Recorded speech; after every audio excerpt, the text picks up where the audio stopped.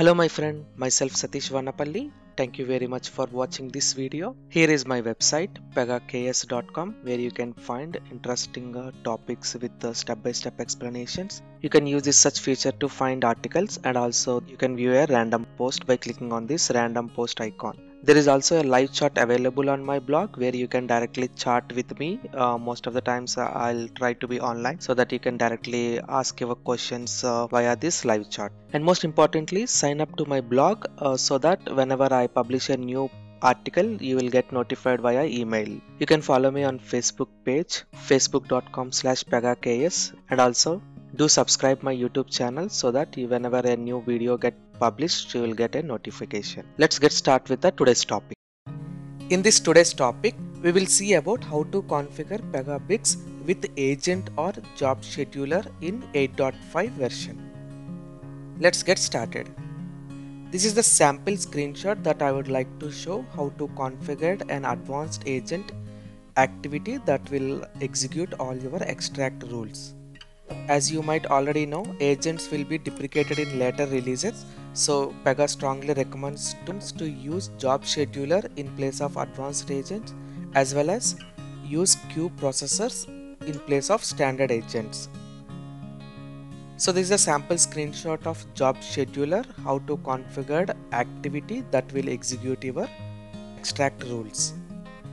Here is a screenshot of an activity, how the logic should be written to execute your extract rules.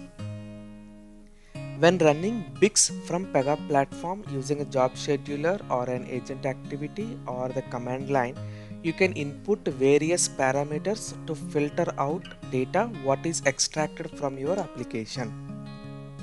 Below listed are the most important or frequently used parameters. There are several other parameters also there. You can visit on the community.pega.com. Let's navigate to the Pega Designer Studio for a quick walkthrough on the job scheduler rule as well as activity. This is the name of your agent that you can find in Admin Studio, and this is the agent activity, and the mode is advanced agent, and this is the interval. 1200 seconds is nothing but 20 minutes. Navigate to the security tab. You have to define your access group because this is an advanced agent, and also check bypass activity authentication.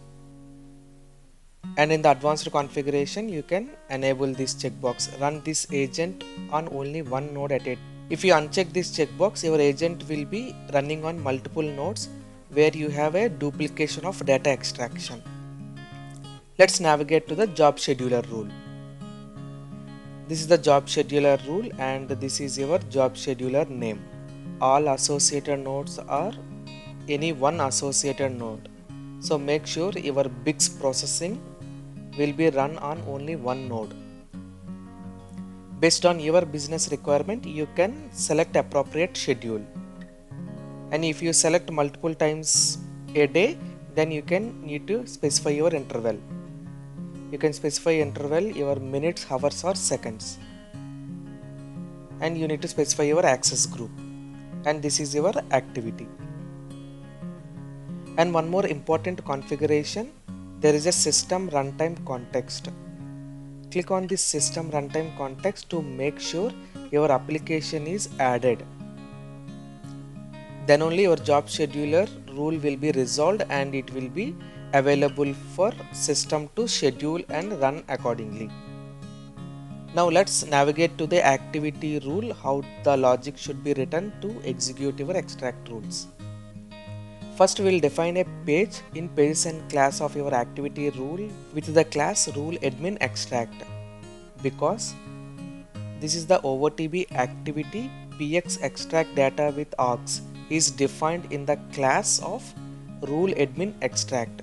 So that's why we have defined a page, and using that step page we are calling this activity. And this activity requires three parameters. One is the extract name and the extract class name and the py arguments.